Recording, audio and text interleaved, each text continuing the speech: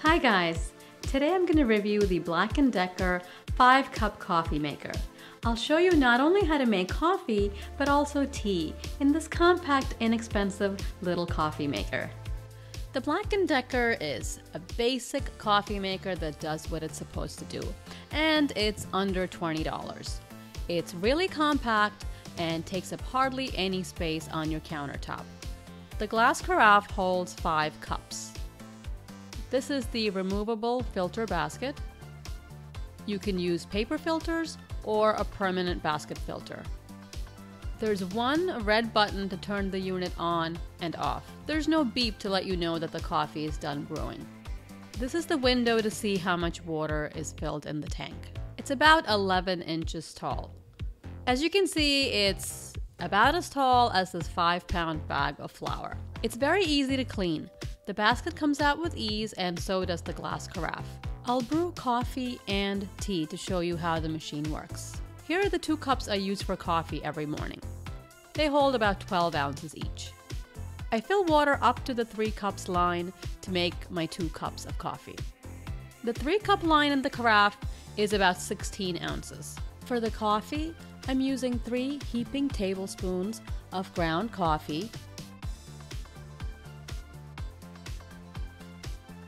and 3 cups of water. Close the lid and turn the machine on.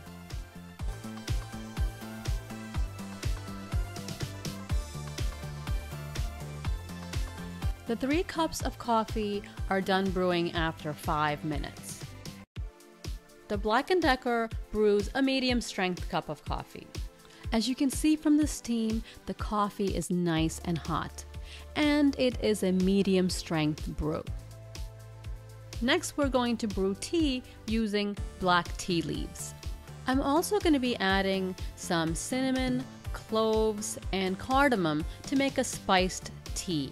Traditionally, spiced tea is made with boiled water, milk, and spices all in one pot.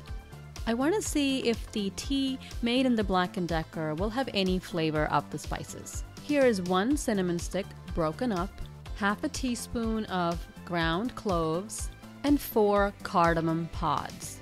Open up the cardamom pods and you'll find these little black seeds.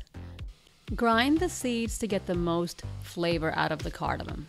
Spiced tea is usually made with half and half or milk.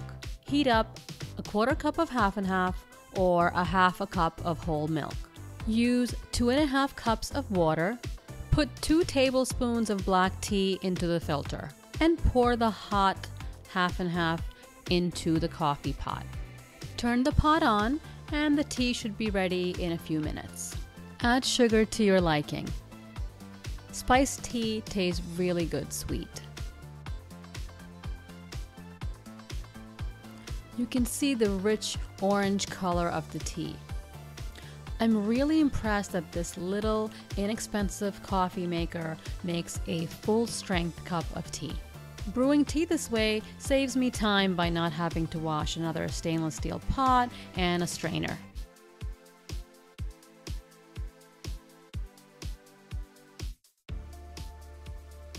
The tea tastes really good.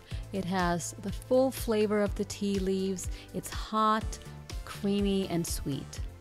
As for the spices I added, I can taste the cloves and a bit of the cinnamon, but the cardamom flavor really doesn't come through. So I think it's best to make spiced tea in a pot, but I would still continue to make a regular cup of black tea in the coffee maker.